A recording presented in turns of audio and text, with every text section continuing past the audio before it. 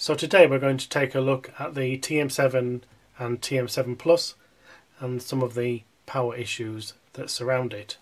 So this is a TM7 Plus, physically the same as a TM7, and if we look at the back of the set we can see that here is the 12 volt input. Now the first thing we need to do is remove this bracket,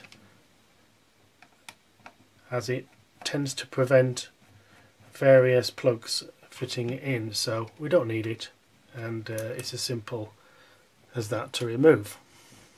Now firstly, if we're going to use the set in the shack, we can use a 12 volt power supply like this one.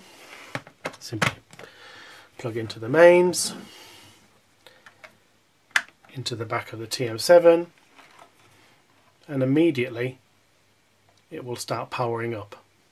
Once it's powered up, we can go into the menu in the usual way, use the transceiver, but then of course at the end of the session we need to turn it off.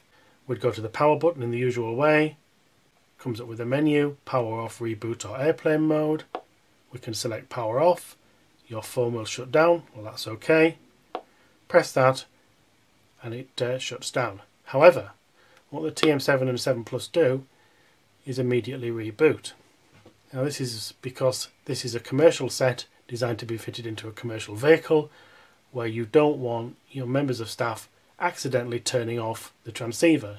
So it's designed, as long as the car is powered up, then the transceiver will stop on. That's okay, but it's probably not ideal for use in the shack at home. So what we can do is we can insert into the 12 volt power line a switch such as this one here. So this will plug into the power supply at that end, into the TM7 at this end, and then if we look at the set and we switch the switch on, the transceiver will start to boot up. Equally, when we want to switch it off at the end of the session, we simply switch the switch off. Now if we want to extend this cable, because the transceiver is some way from the main socket, we can use a lead such as this, which would go into here and would extend the lead out, yet retaining the switch near the transceiver. So those are a couple of options for solving the power issue when using the set in the shack. So if we'd now like to use the transceiver in a vehicle, we've got a couple of options as well. First one is to use this lead, which is a splitter lead. This end plugs into the 12 volt accessory port in your car.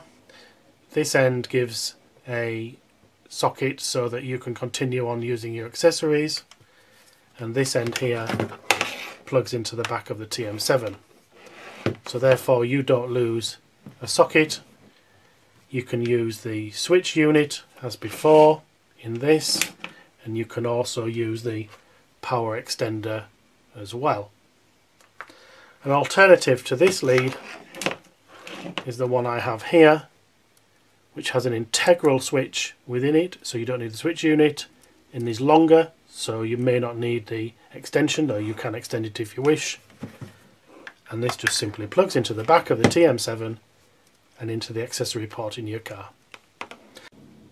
So thank you for watching, and as usual, all the accessories featured are available in the link below.